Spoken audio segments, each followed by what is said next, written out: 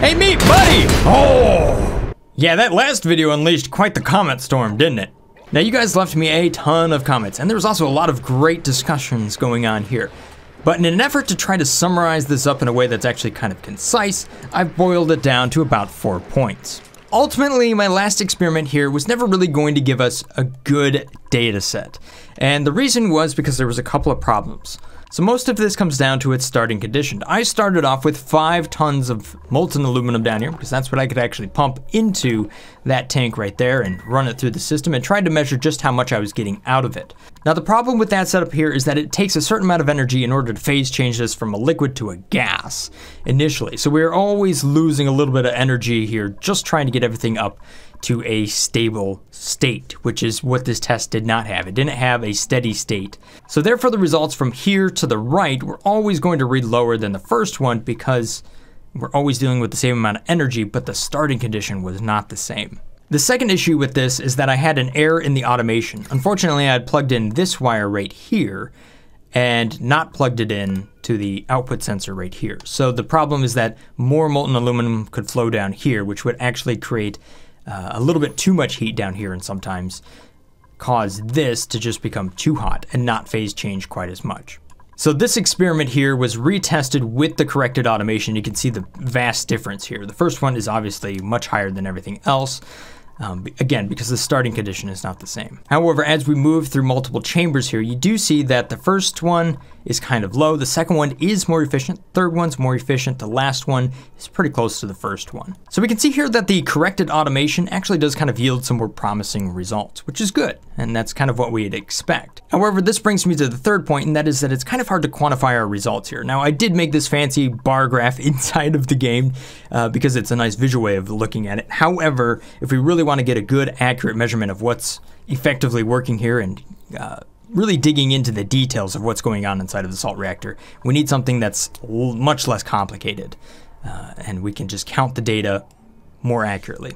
So we don't have to convert this to electricity, which is then running through the steam turbine, which is a giant variable all by itself. So in today's experiment, we're going to solve these problems by just getting rid of all of the molten aluminum problems here and just having a steady flow of molten aluminum. We're going to get rid of the massive variable, which is the steam turbine, throw that out, and we're going to quantify our data in a much more finite way. All right, so I'm trying to come up with a really accurate way to measure this setup right here, and to do it without using the steam turbine. Basically, I need to mimic what the steam turbine does, which is remove thermal energy from a system and turn it into power. Now, I don't really care about power. All I want to do is remove thermal energy. So I have bodies of water over here that are all at 0 degrees Celsius, and what I'll do is I'll combine them into tanks at the end of a automation sequence that runs for a certain amount of time, and therefore I can count the amount of water that's in there and count the temperature it's at. So I know how much energy has moved into the system. At the same time, I can also count how much molten aluminum has moved into a tank and at what temperature it's at. So I can count how much thermal energy has been removed from the molten aluminum. Therefore, we can figure out just how efficient the transfer is from moving from one side to the other. So the thing here that we're trying to hack is the efficiency ratio. What we want to get is more energy out than we're putting in. That's why we're going through all the trouble of actually trying to boil molten salt here. However, to accurately simulate what is actually happening up here inside of a steam turbine, I do need to run this at a specific temperature. So that's going to be allowing the energy to be removed when we're above 130 degrees Celsius and stopping the energy from entering when we're, above that as well. However, the amount of energy that's still moving through here is going to be quantifiable, right? Because when this continues to flow through here, we're still building up more heat down below, and if it's running hot, then the output is going to be hotter. So we should be able to quantify everything here while simulating what is actually happening inside of a steam turbine. And the extra data that we're going to gain here is how much energy we can move in a given amount of time, which is important because it gives us an idea of just how many steam turbines we might be able to run, which starts to weigh into how much molten salt do we use and what arrangements might allow us to actually effectively transfer more energy than some other arrangements. Because the thing is, if you have all the energy in the world down here, but you can only draw a little bit of power out of it, then it's not going to be useful. So that's what this arrangement is doing here. You can see it. It's running it every time we go to 130 degrees Celsius right here. This door closes, we heat it up, it then jumps up to right around 160 or so, and then our mock turbine starts to run, moving the liquid through here. So based on everything I can do here, I think that's the correct setup. So what I'm going to use to collect my data over here is going to use the high flow liquid reservoirs right here. They have multiple inputs, which allows us to, well, feed it with up to 3 inputs, which is great because it takes multiple streams of water just to keep up with the amount of heat we're dealing with here.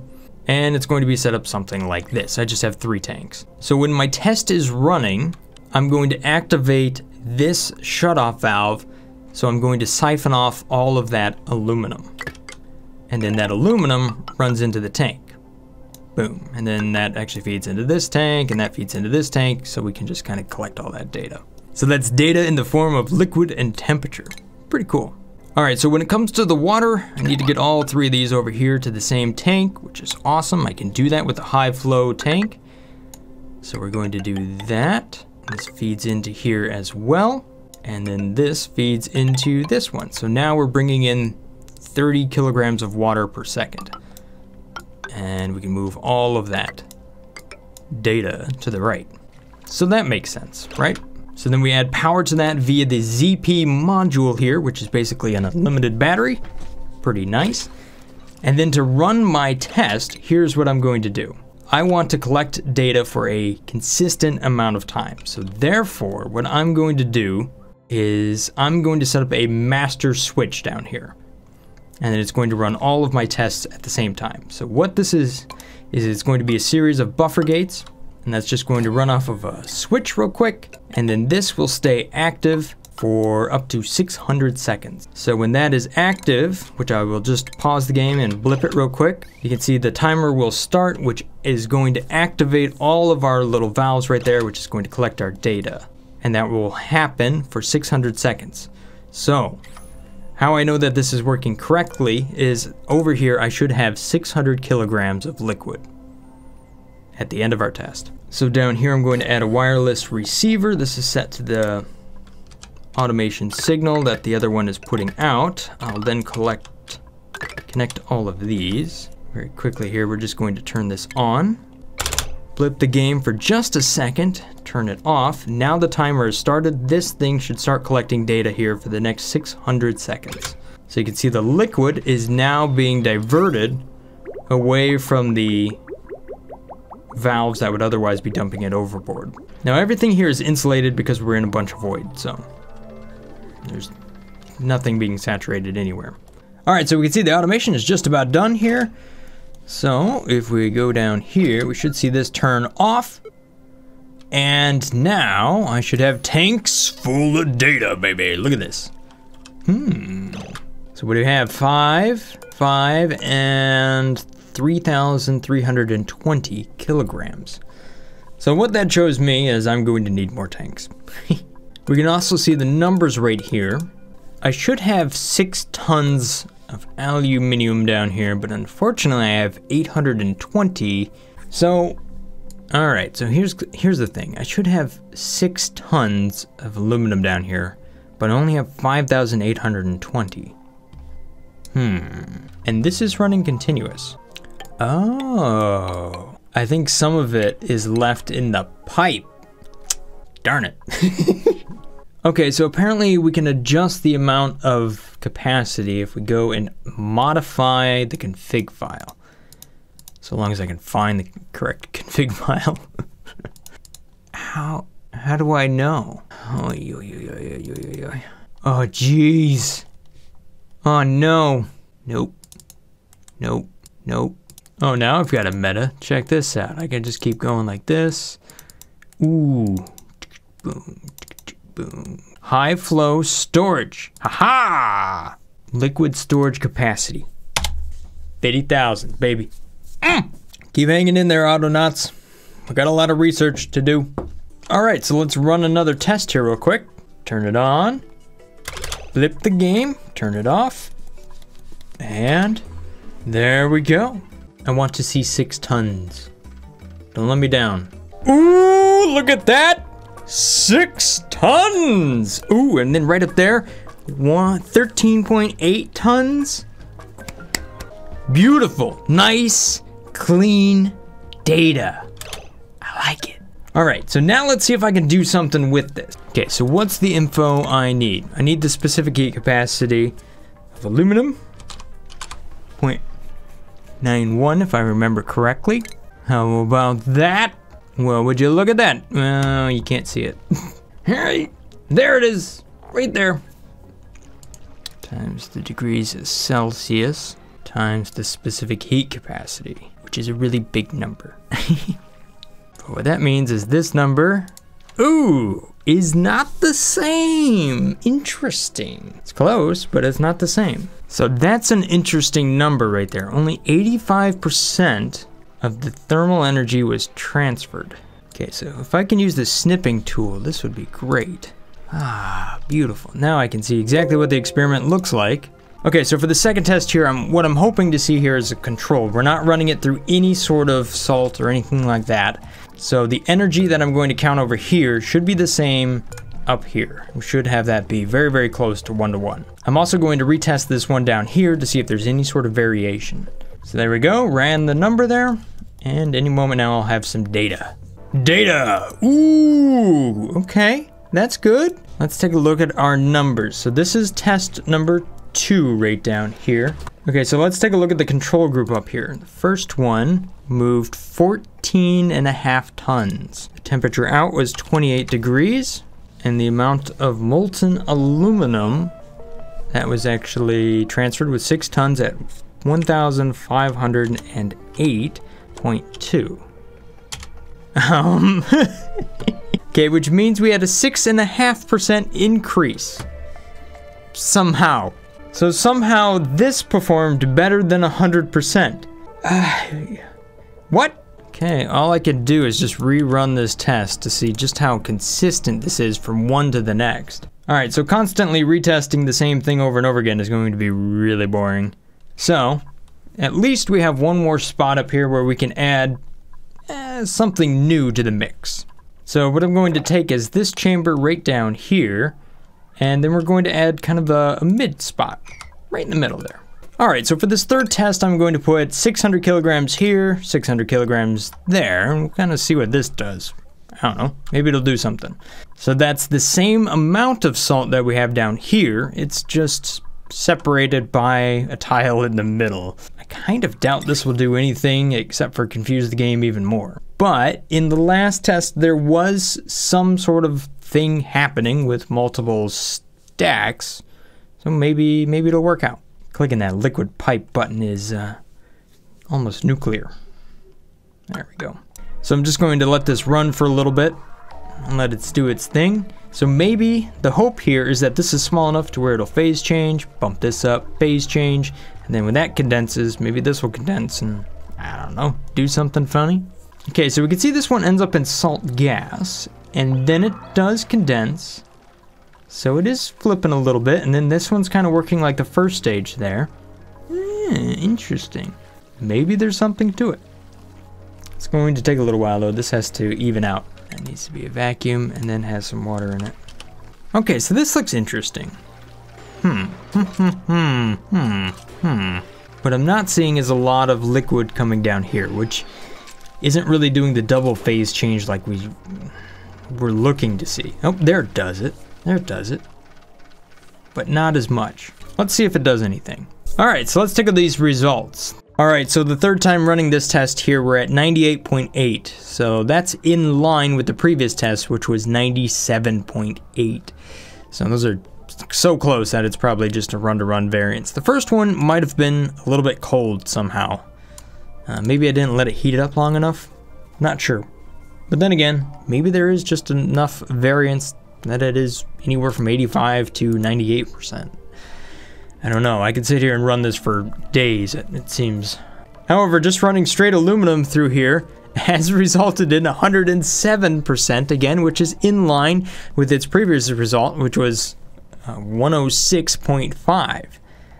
So again, just only a 1% difference right there. But also again, it's an increase. Somehow. But now for the one that we're all curious about, the multi-stage thingamabob. Ooh, interesting. The temperature out is 1,602. So that's a higher temperature out by about 100 degrees Celsius. However, the temperature out for the water is also pretty much in line with the rest of these here at 27.4. Ooh, interesting. So this result right here, this machine with its very interesting multi-chamber thing actually transferred 150%. So there's something to this. I knew it would work. Hey, we got something. All right, so it looks like we're on to something here with this multi-stacking situation. So let's throw a couple different scenarios at this same sort of thing.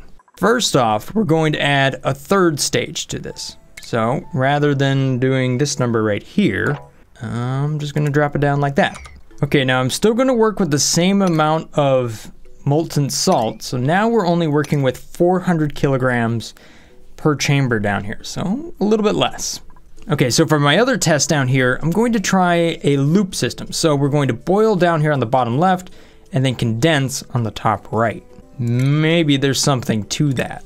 All right, so I'm going to test this loop idea. So how this one's going to work is we are going to boil the molten salt down here, and then it will condense on the top right over there.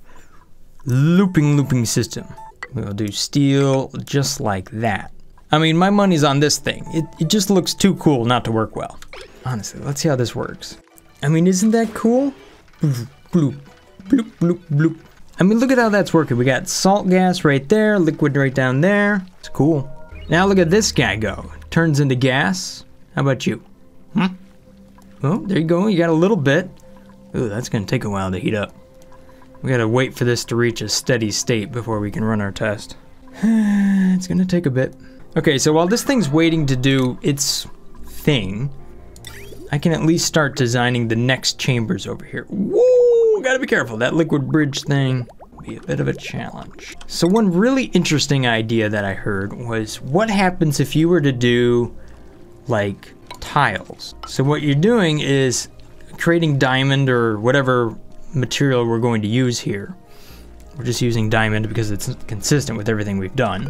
And then you put molten salt inside of here.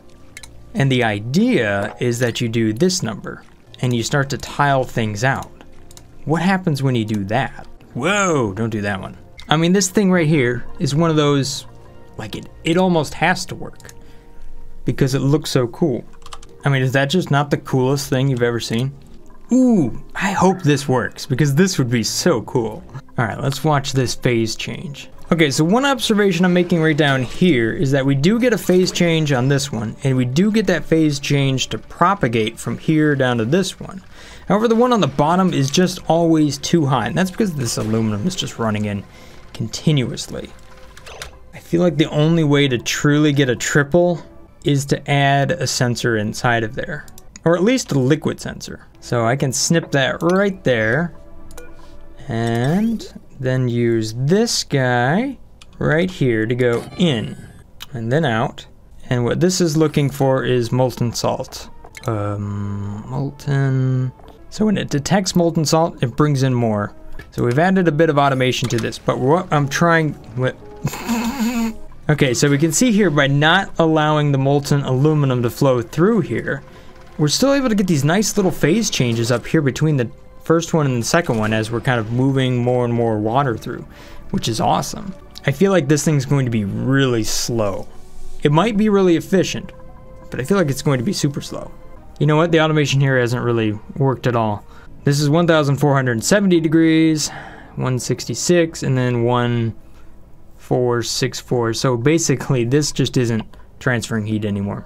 I think one of the ideas that we were talking about here was actually closing doors to transfer the heat more effectively from down here up there every time this was closed, so that you can kind of draw heat from all of this rather than just the top chamber. So I believe the answer we're looking for here might work something like this. So we're gonna let this heat up for a little while because it needs to needs to get up there first. But the idea is that we're going to connect this automation wire up to these doors. Maybe this chamber looks more like this. So when the doors are closed, everything goes down to a liquid. And maybe I don't put a door up here because that's just kind of taking heat and going around all of my reactors, which is what I don't want. Things are getting tricky now. There you go, do that number. Meanwhile, this thing down here is just looking like, oh, it's looking beautiful. I think that one's gonna win. All right, so here's the this stuff is moving heat up there, but it's not condensing this. Anyhow, whatever. Let's run some numbers here and see what happens. This is so nice. I can walk away from this experiment and let it run, or I could just jump over here and kind of play this game for a little bit. Beautiful multitasking. Love it. Come on, Autonauts. Research a little faster. Alright, so let's take a look at these results here. I retested this one up here and once again received 148% transferred. So there was an increase there. So that was nice and repeatable, which is good. I'm seeing a lot of consistency within this test, which makes me feel like it's working well. But now for the interesting triple chamber with its crazy door accessories. Interesting. So this did see an improvement. However, it wasn't quite as good as the double chambers up there. And to be honest, there's a lot more complexity involved here, so I don't think it's too promising. But come on, Loop. I know you're good. Show me some great results. What do we have? Ooh, 13.7 tons at 27 degrees. But the big question here is, what is the temperature of the aluminum? Ooh, not so good. 1568.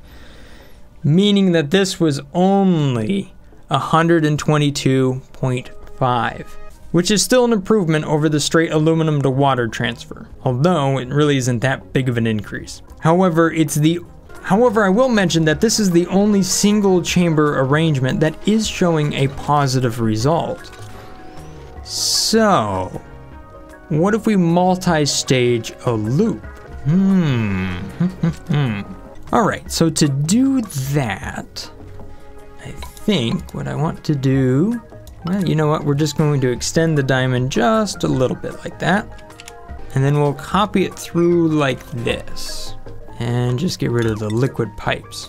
I mean, really, what are the chances that something like this works? Although one thing I would say here is that it doesn't have the obsidian behind it, which is kind of an inaccuracy. So we're going to need to retest this one with obsidian to see if that makes a difference. All right, so let's see if we can get rid of this. We don't need that. Bleh, please don't melt everything. Thank you. Now, just like before, rather than putting all of the salt in one spot, I'm going to split it between the two chambers. So each one of these is getting 600, while this one down here has 1200. Oh, that looks promising. All right, now let's give some crazy thing like this a try. I'm just curious if there's anything to it. I'm not even sure where to locate this thing. Like maybe like this? And then the second question I have is, do I run the heat through the middle or do I run it through the bottom? We've already seen that the triple chamber thingy bob doesn't really work. I don't know.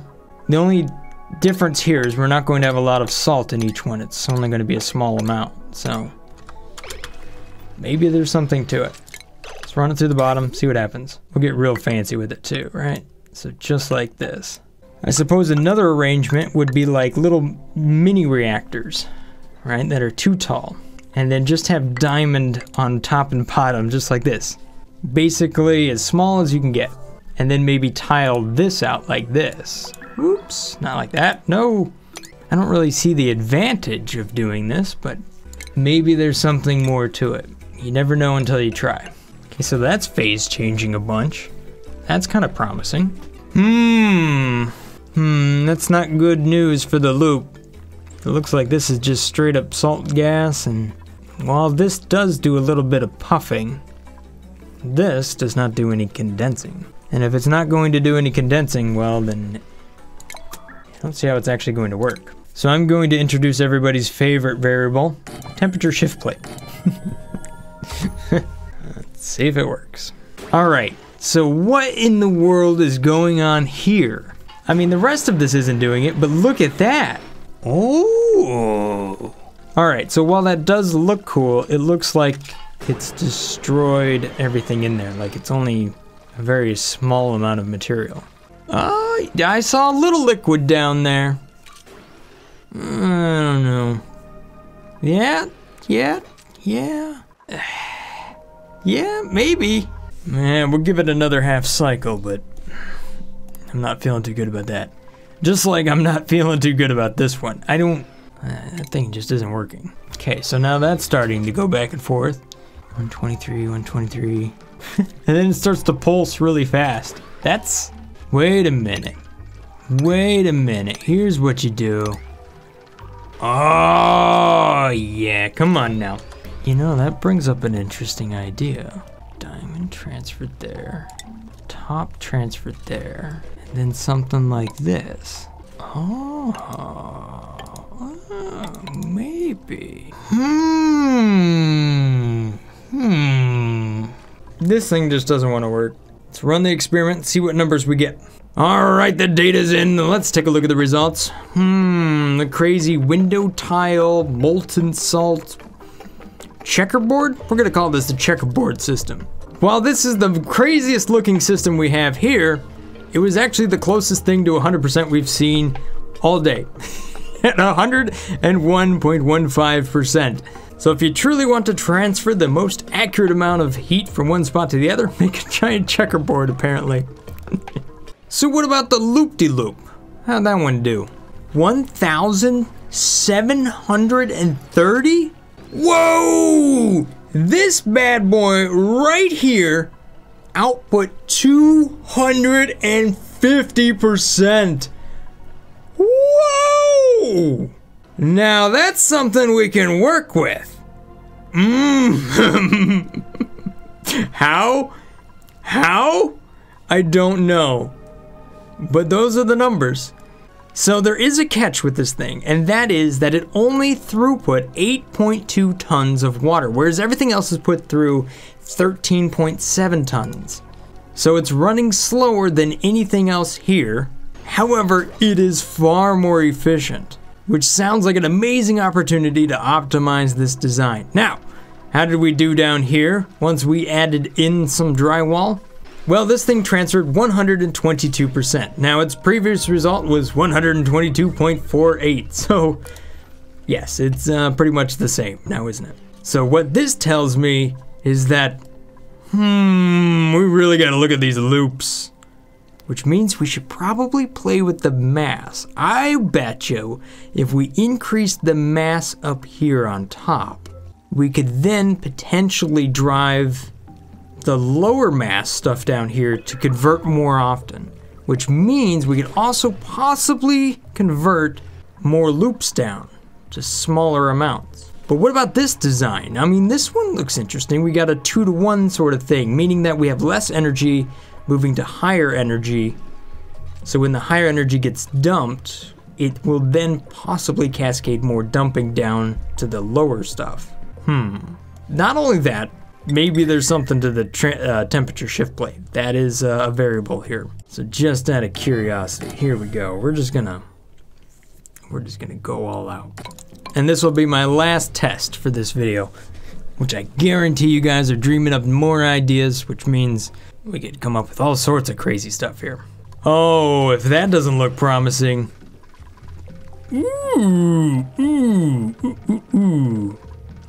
Why is there only a little bit of liquid there? And that's not good. Whatever, let's just do this number. Boom. Give that a try. Close this down. Ooh. Still hot enough. All right, so how do we make a loop even better? Yeah, the second loop, but you reverse it. Simple. Ooh. Yeah, that looks cool. That's gonna be cool. Oh, that's gonna be cool too. Oh, darn it. There's just not enough. There isn't enough molten salt here. That's only a few kilograms. For whatever reason, it kind of gets destroyed by doing just in this really small area. Like there's not a lot there. There's a lot there, not a lot there. I mean, that liquid's like jumping all over the place. Let's see what it does though. Yeah, this isn't stable. How's this doing? Ooh, it phase changes, and then it gets drawn out. Yeah, I think we might want to add a temperature shift plate right up there. I'm gonna go full out on my theory here. Let's just clear the floor. Okay, so I'm going to put 2,400 kilograms in this spot. So this is pretty high pressure salt gas up here. But let's see, will it drive it down, causing this stuff to be driven very, very quickly? You can see we got 60 kilograms per tile down there, 240 up here, so a lot more mass up top.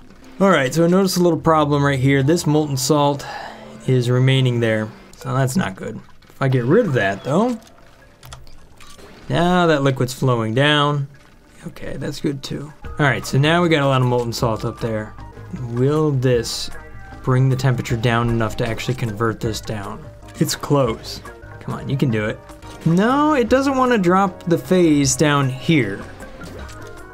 So I think we're gonna try a little bit of automation, which I know I should be running an experiment just to get another data point for each change I do to see if I'm improving or not improving. But I'm up against the clock, so I'm not going to go and spend all that time on it. We're just gonna go with what looks right here. And I think what looks right is if we get a little bit of phase change down here, a lot of phase change up there. So there's a little bit of that, a little bit of that. What I'm looking for is, ooh, there we go. The first time I saw that, a little bit went in. Oh yeah, it's a little phase change, I noticed something else here. It seemed to happen very, very quickly. So we're gonna put a filter gate on it. Oh, there we go. There we go. Although it did form up right there and there. Okay, let's do a little bit more tweaking here. Drop that down. Ooh. And then I'm going to get rid of this tile right there. Oh yeah. Oh, maybe that might be it. Look at that craziness. Makes me think I want to take this, bring it right back up. All right, looking back at the automation over here. And then I'm running first through a filter gate so I don't have a false positive. And I'm also going to run through a buffer gate so it stays active, so I can have really, really good control over what's going on with this. So we wait until we absolutely need to bring in heat, and then we keep the heat on for just a little bit longer. All right, I'm getting even more crazy with it. So if that detects for longer than 60 seconds, then we definitely want to run it. Okay, I'm not really convinced I need all of that salt up there. That might just be too much. Let's go back to 600. That means it's the same as these two down here. Ooh, yes. All right, so what I ended up doing down here is I put 300 kilograms of salt in each one of these, 600 in this one. And I feel like that's working out pretty good. All right, so I was trying to make a system down here that works with like the cheater pipes, but I ended up melting my steel drain. So that's rather impressive. And this game just has no idea what to do with it. We got solids, liquids, gases. At one point I saw this was at 1,700 degrees. Now it's super cold. Well, that... Okay, another thing I'd like to mention here is that I put a temperature shift plate in this really small double thing. And it's just taking forever to heat up. Like, actually, you know what? It doesn't work because the temperature shift plate just keeps moving that energy out of there. It never actually separates. So what if I do that? Oh, look at that. That's interesting. That's, all right, that's amazing. What if we slow this down? What is it doing? Liquid, liquid, liquid, liquid, liquid. Man, I don't know. It's cool though. Oh, now this one's doing it. All right. So let's give these two systems here a test. Here we go. All right, so the results are in. This system up here, throughput 135.5% energy, which is actually a little bit less than when it didn't have this temperature shift plate. So, temperature shift plate did not help. Now, what about this system down here? Well, it's a trickle system. It is not moving a lot through this thing at all. However, it did produce 209%. And the real trick here is that barely any molten aluminum is moving through it. So, it's really slow. But it still has that great opportunity to be super awesome if we can figure out the right configuration. So if you got some ideas for me, you know where to leave them. At any rate, that's all I got time for today. Hopefully you guys have enjoyed this little episode of Oxygen Not Included. Stay awesome, guys. Peace. Brothgar out.